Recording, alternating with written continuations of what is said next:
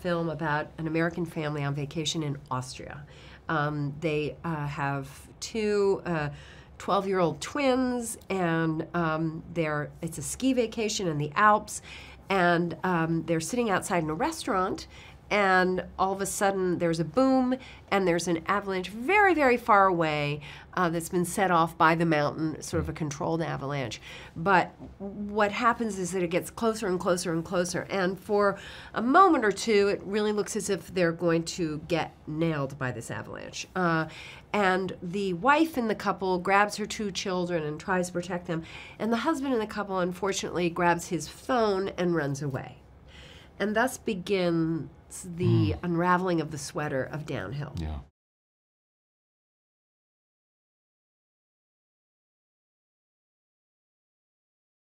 I was blown away by the script. I thought it was, not having any knowledge of the previous version of the movie, well, the original version, I thought it was just such an interesting story, such an interesting way to approach a relationship movie. And to add this external event that that becomes immediately applicable to yourself. Like, how would I react? How would I react with my spouse? How would I react with my family? Would I do the right thing? And if I didn't, would I confess? Would I try to bury it deeper and hope that no one noticed? And because ultimately everyone's okay, it just examined so many things in an interesting way, while being funny, but being dramatic at the same time. I just thought I would die to get a chance to be a part of this.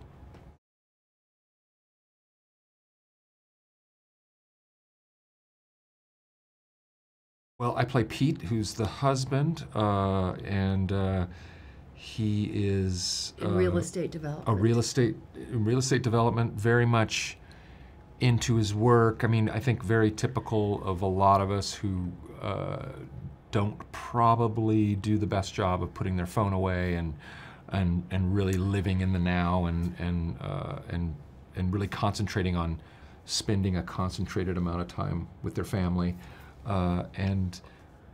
He makes this knee-jerk decision to abandon his family and kind of has to deal with the consequences and behaves in a way that is probably, it's not the best version of himself. It's not too admirable. It's not too admirable.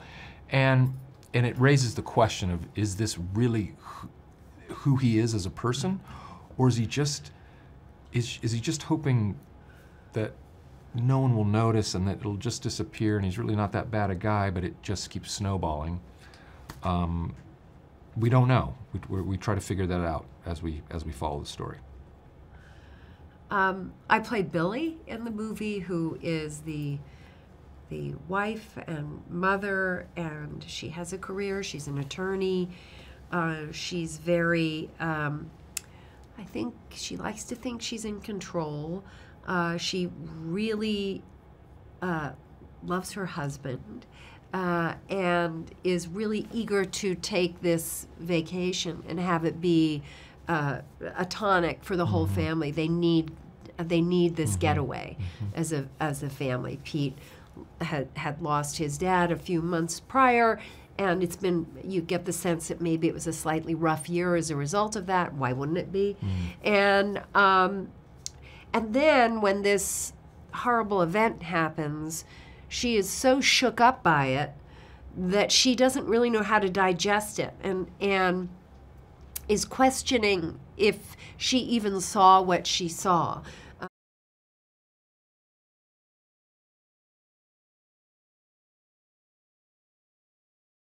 We love working together, right?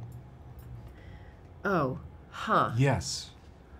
Oh, is that not the case, that we didn't like it that much? I mean, I had a good time, but I don't know, maybe you didn't. Well, it was an honor, and it's one of the highlights of my life to work with Julia Louis-Dreyfus.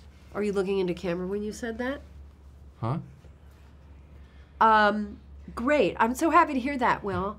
I'm so happy that you like working with me. She's so fun. And at times it really felt like I was arguing with my wife.